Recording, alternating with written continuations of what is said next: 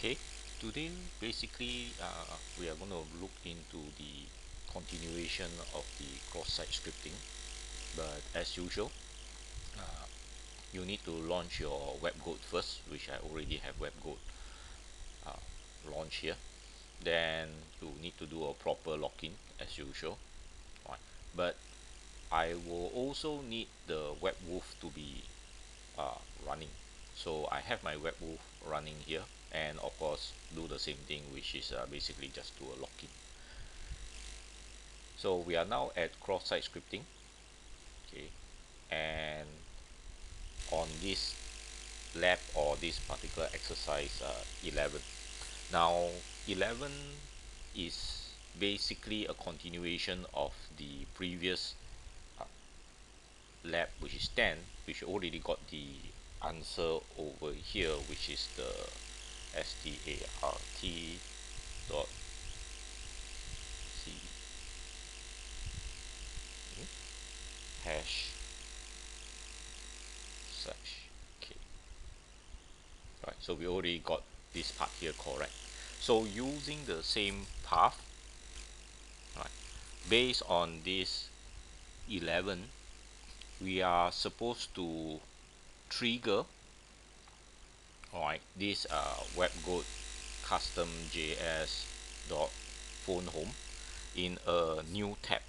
And once we do trigger it, okay, you will say that there will be a in the browser console there will be a random number, and we need to put the random number into this little text box inside here.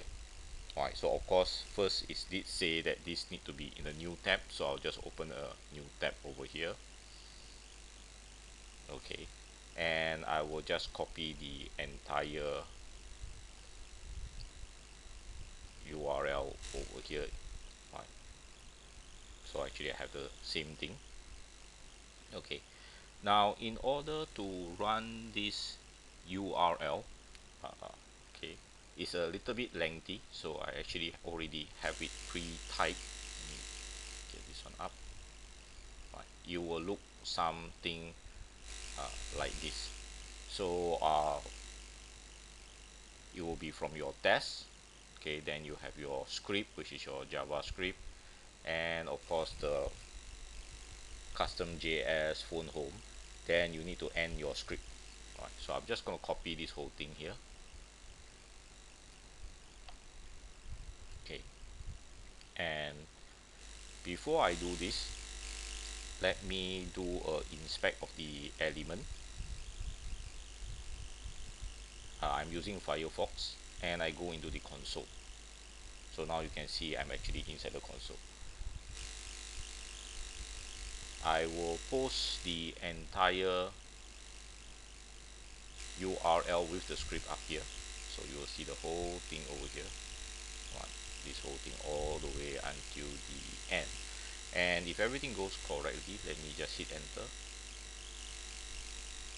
Okay, and the moment I hit enter, I will see a small little test here. But if you look at the console, you will find that you will say that your test handler phone home invoke, and the phone home actually say lesson completed true, and congratulations.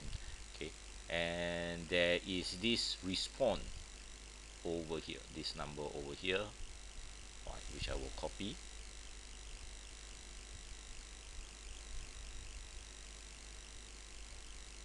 Right, and if I go back to my previous tab